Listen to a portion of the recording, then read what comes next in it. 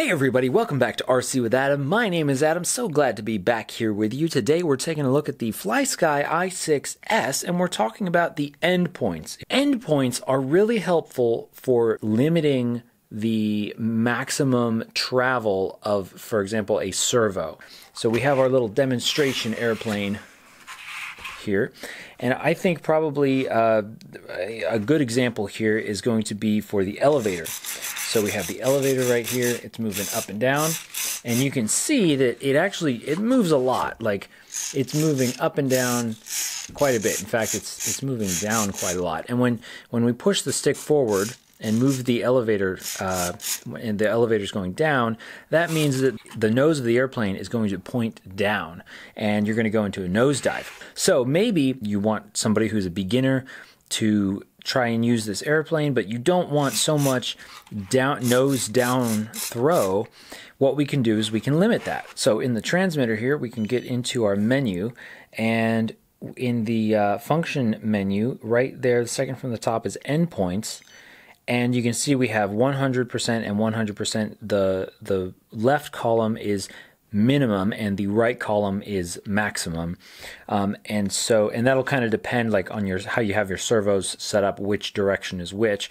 But so for example, for this we're going to be using channel 2 for our elevator right here. If we're pushing the stick forward, the elevator goes downward, which means our nose would point down. And so if we want to limit that, one thing I like to do is just put the stick all the way forward in that position.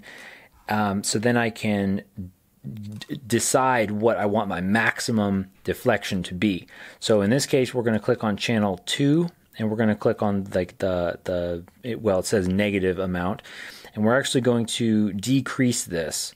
So we're basically going to limit the amount that the servo moves in that direction. So I'm just swiping down on the numbers to decrease them. I'm not sure if you can quite tell, but the servo is moving quite a bit. So let's say it's like 30%. Press OK, or press the check mark.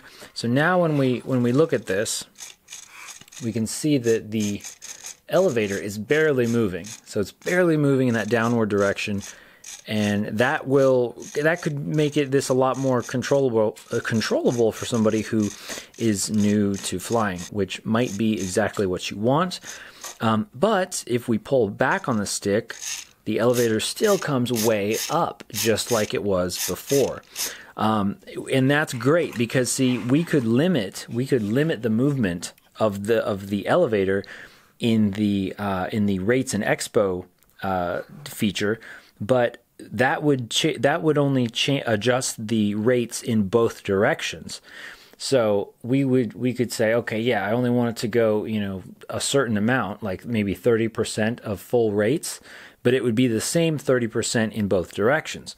So maybe let's say this is not enough up elevator. We want more up elevator. So we could go back into our transmitter here, and for channel 2 on the other side, the positive, we could actually increase that. So I'll hold this down so we can actually see it go up, and I'll swipe up the numbers. We can increase it by 20%, and actually I can just tap on the middle number and increase it like that.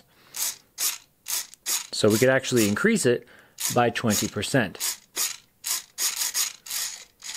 So it barely goes down, and it goes way up. So that would be just an example there of how you could increase or decrease your throws, specifically, one or the other, one way or the other for any given servo. And then once you have them how you want it, just press the check mark, and you can just back out of that and go to the main menu. Now you might be thinking, well, why wouldn't you just have this at 120% all the time, like to get the maximum amount of throw out of your servo? Well, that's a fair question. I think the reason for that is because when you increase the deflection of the servo, you're decreasing your resolution in the stick. So basically, you can't make as fine of movements with your stick because for every degree moved by the stick, it has to actually make a larger movement with the servo. So I think that could be a reason, but like if you're flying like a 3D style airplane and you want, huge throws and stuff, maybe that would make sense.